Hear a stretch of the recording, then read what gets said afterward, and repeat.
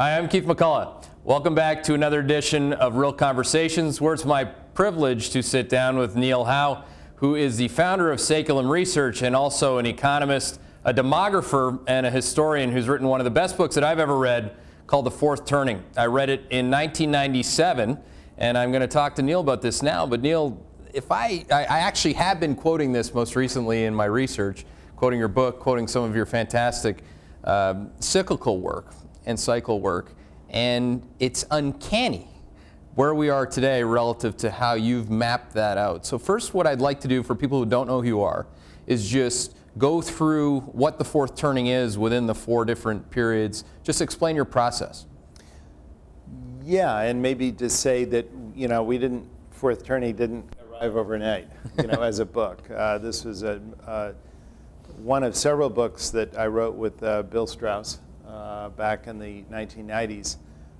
The first book, which came out in 1991, which is really the genesis or the foundation for this whole approach to history, which is called Generations, The History of America's Future. And that book took about 3 years to research, full time for both of us. It was a wholly different way of writing history. And we were amazed that no one had really done this before. We decided to write history a very different way. And being, baby boomers, both of us, we thought we had some special insight into generations. Right? You're the perfect age. Yeah, right. It was our generation. Well, both of us realized that as boomers, we were growing older very differently than our parents of the GI generation, the World War II generation. They came of age with D-Day, we came of age with Woodstock. I mean, just none of our sense of life seemed at all the same as and realized it wasn't just age. It was just everything about our values were different. Our location in history, what had shaped us was different. And we wondered, had that ever happened before? We went back in American history to find, yes, these generational differences have been a constant throughout. In other words, these constant contrasts. So we went back and we told history according to what we called the generational diagonal, which is to tell the collective life story of an entire group.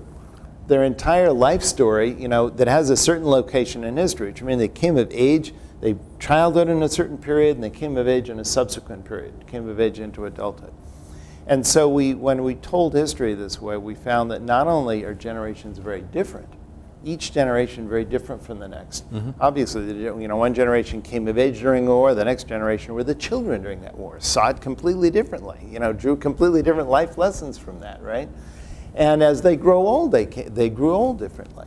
And to write the history of America that way meant that if you were going to write about Abraham Lincoln's generation, you'd have to know about, well, what was childhood like in the 1820s? What was courtship like in the 1880s and 1830s and 1840s? Who was founding all those Fourier communes, and what was the new feminism, and who was writing all that poetry? And, and then, what were midlife people doing around the Civil War, and what was growing old like in the 1880s and 1890s, or shortly after 1900? Well, the result was piecing together history in a very different way, right? And so it was an enormously difficult undertaking. It took us a long time to do.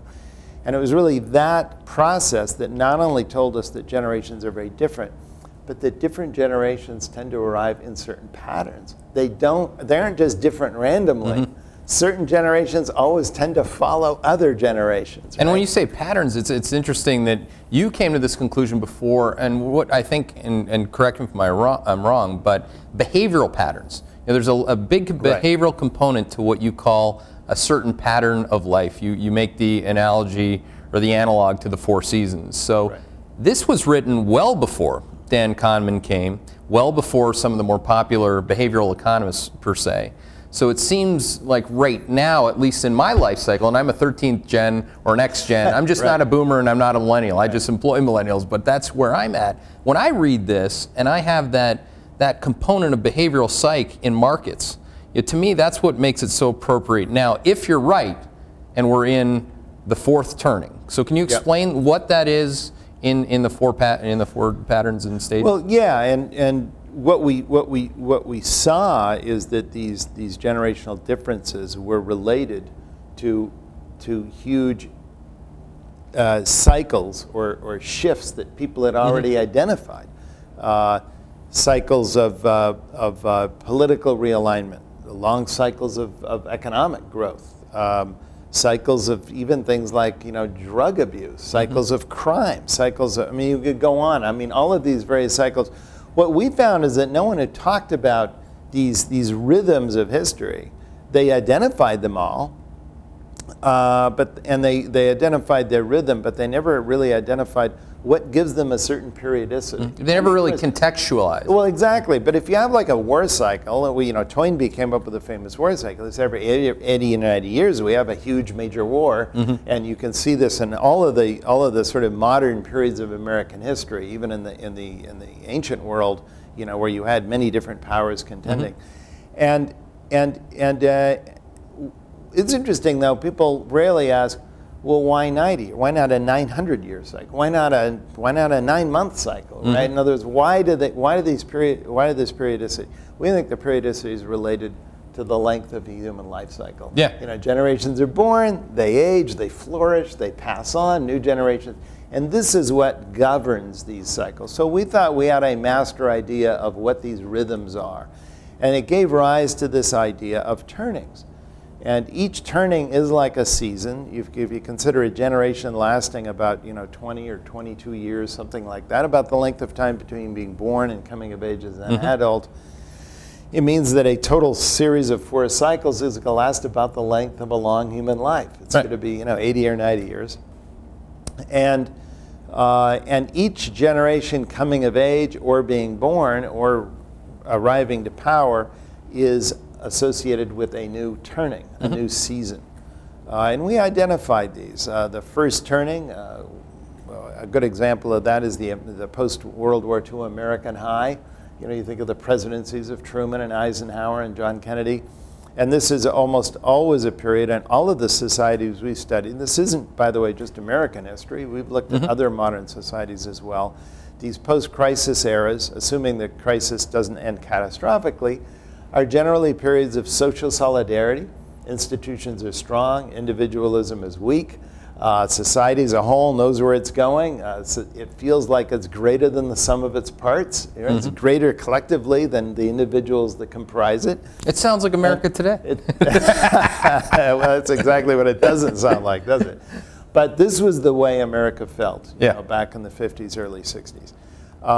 And today, like, to just kind of speed that up, just because people watching this have the attention span of not the GI generation.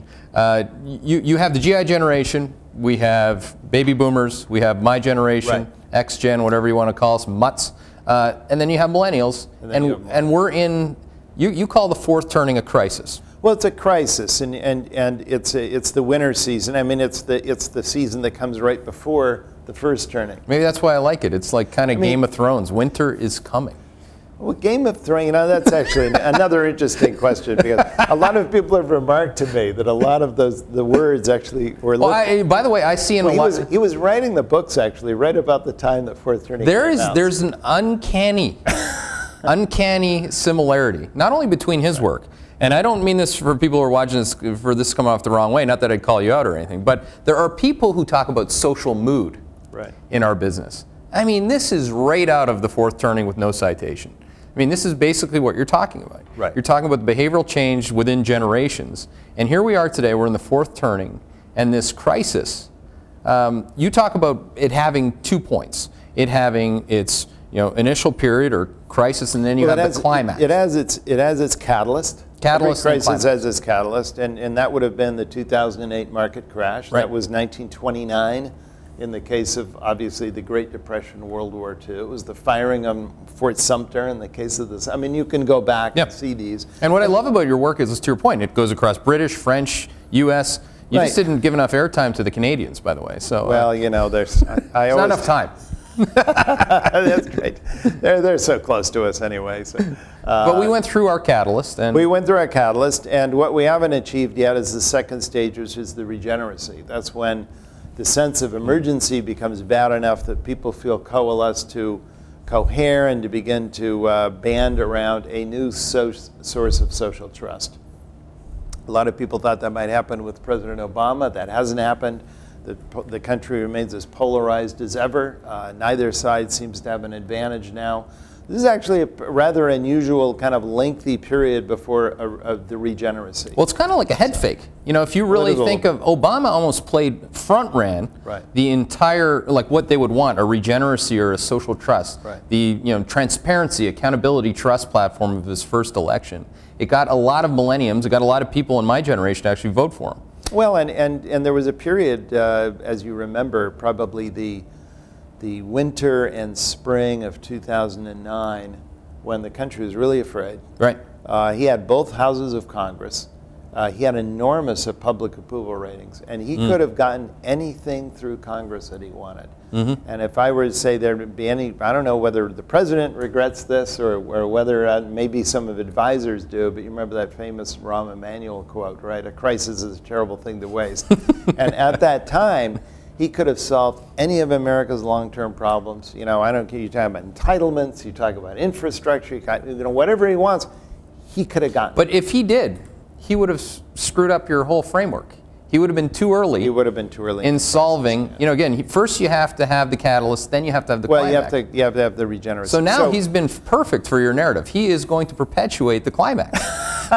Well, then the regeneracy leads to the climax, and the climax is the do or die moment. And that's the moment of great danger. It's the time when the risk of total war is maximized. We fought all of America's total wars in fourth turnings. All of them? Well, all the major ones, yeah. Well, all the total wars. I mean, World War II, the Civil War, the American Revolution, the War of Spanish unlike most Succession. people that I talk to that'll just spew about this stuff, you've actually done the work. I mean, I actually will take your word for it on that. Now, other things that's interesting. So the second turning is the awakening, and that's when people are rediscovering values. That was the 60s and 70s. That's when boomers are coming of age.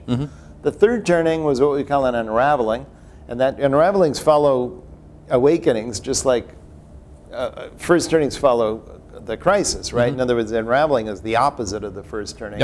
Individualism flourishes, institutions are weak and discredited. I mean, you go into a bookstore today, every positive book in a bookstore you go into today is about me, myself, and I. You know, I'm great, I'm wonderful. All the downbeat books are about things we share collectively. End of society, end of politics, end of family, end of, right? 99% of things I complain about have to do with central planning. Of course. Or groups of people. Yeah. But you alone, or maybe just you and your little hood, your peeps, your own little group, your tribe. Yeah. You're great. You're invincible. Yeah, we're all that. That's the kind of that's a very fragmented society. These have always been decades of bad manners, low civic trust, and I have bad manners. like the 1990s, which is really the beginning of this era, like the 1920s, like the 1850s. We'd been there before. Anyway, on the basis of all this, we foresaw that there would be, because every generation was going to move into a new phase of life and begin redefining a new phase of life in the middle OOs. Boomers are going to start retiring. Gen Xers are going to start rising to posts of midlife leadership. Obama probably is the most notable. Obama, I define as a first wave Xer, born in 1961. All of the iconic leaders of Generation X are born in the early 60s, 61 through 63. It's fascinating, and then you get, I'm later in his generation, right? And you'll see a lot of people who are later in his generation who just say he doesn't represent the generation the way that he represented that he was going to represent the generation. So is that the turning within the turning? Well, he does. I mean, one thing I will say about Obama, first of all, he defines himself absolutely as a post-boomer leader. He says this constantly in his speeches and in his biography. There's a lot of votes there. He said they were the generation of Moses. We're the generation of Jericho. Yeah, he waxes biblical on this. Yeah. Well, that's the art of storytelling, isn't it? But it's not just that. It's that you look at his life story. Okay. Yeah. He was the child of divorce. He was the child of a completely dislocated child. I mean, he grew up all over the world. He was a disoriented childhood, and that's very much the Gen X story. And he represents too the shift a little bit from rock and roll to hip hop. I mean, he does the Jay-Z moves. He gets the diss off the shoulder. He does this thing. He's got the knucks.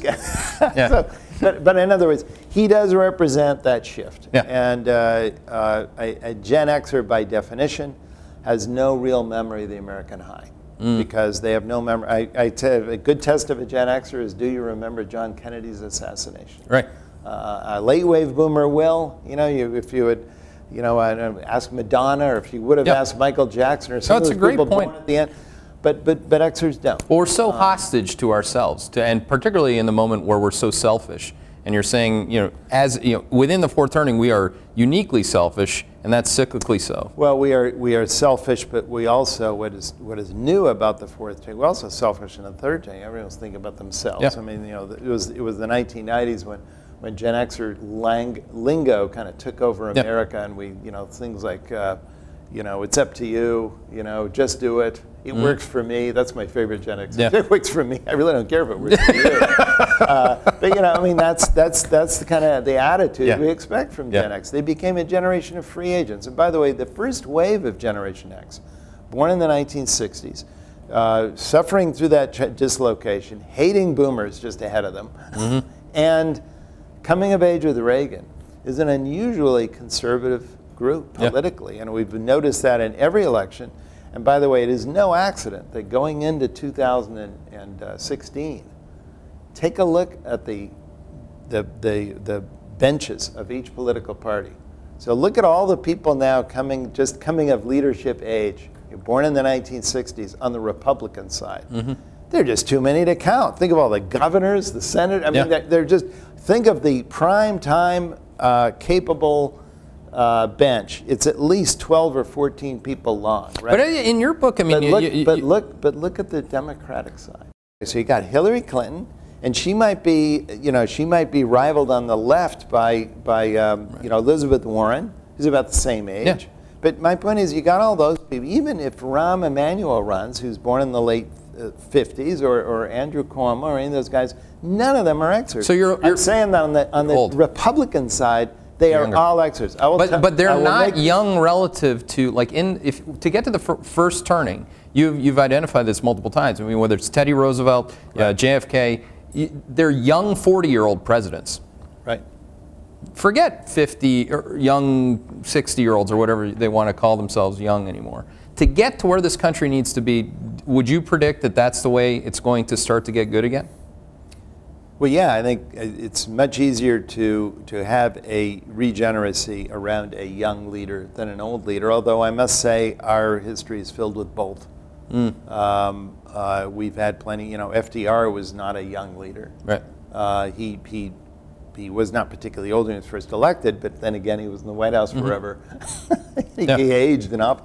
But my point is this, it's really interesting that there's going to be a generational reversal. You remember when McCain ran against Obama in 2008, McCain was so much older. And what I'm saying, in 2016, there's going to be total reversal. You're going to have almost certainly an older boomer candidate, almost certainly running against a much younger Gen X candidate who probably will have an immigrant background. And I just think that's it's really going to reverse the polarity of the race in some interesting ways. But it also gets to my point that in that birth year area of the 60s, which are just the people now arriving at leadership age, they're just so disproportionately Republican. That was my point. You just don't find people in that age bracket.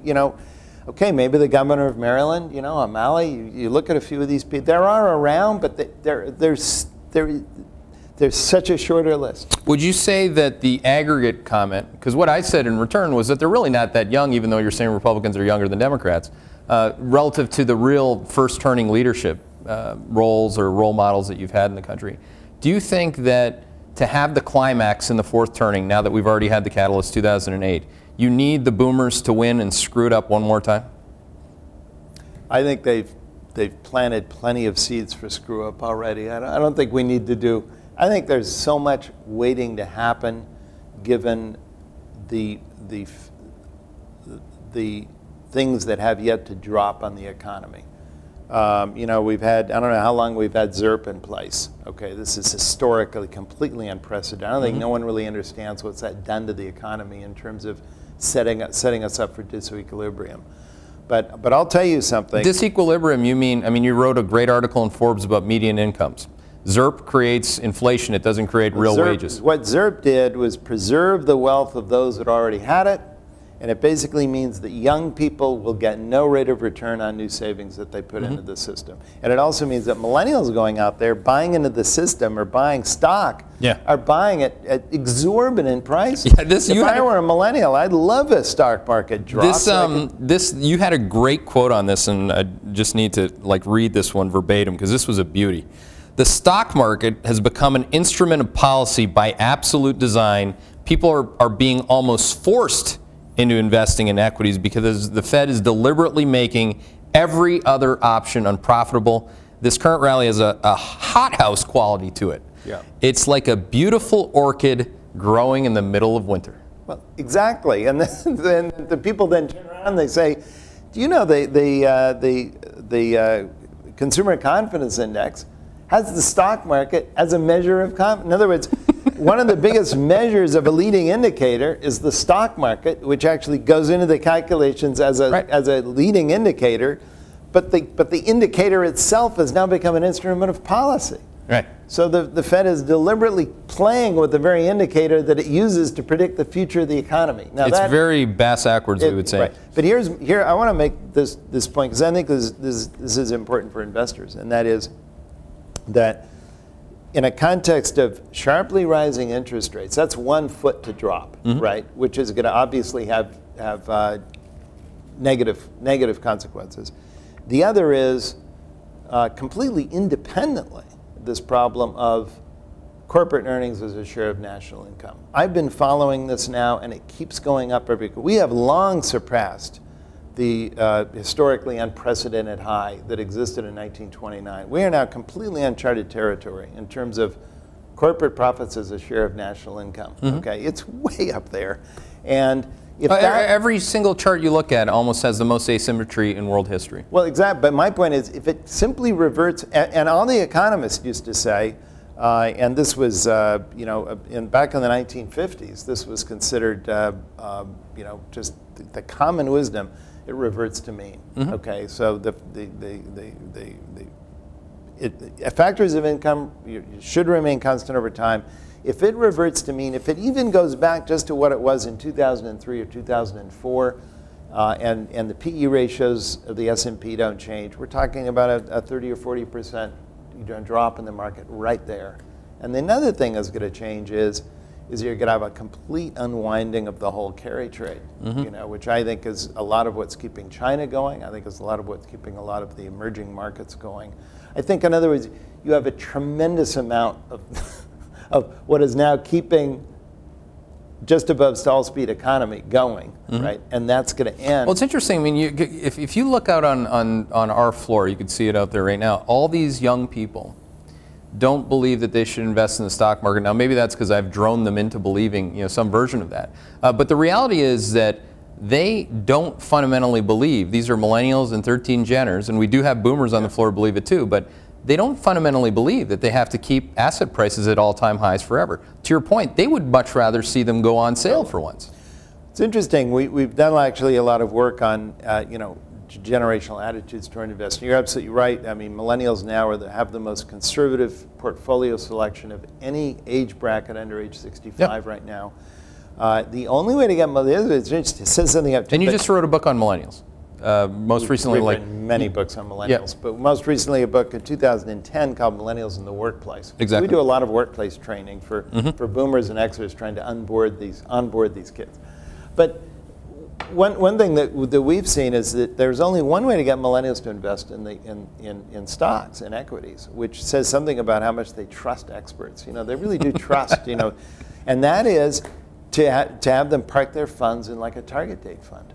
In other words, if they feel there's a formula that kind of plans ahead their whole life, then they'll put it in these funds. Target date funds are now just taking off. Oh, they're just ripping. And millennials really believe in that. They think, oh, wow, that's my number. It's like, 2049, that's the number. Or whatever it is. So they put it in there, and they think, oh, they got this formula. It does it all automatically. That's really cool. And, of course, these formulas automatically. It's like Bitcoin. It was a formula.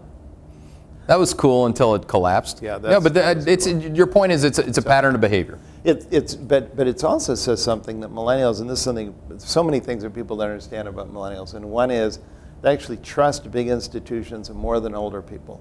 And everyone's trust in media, Congress, and presidency have gone down, but millennials is actually about 50% higher than boomers. Wow. And the reason I say that is because it was a reversal. When I came of age,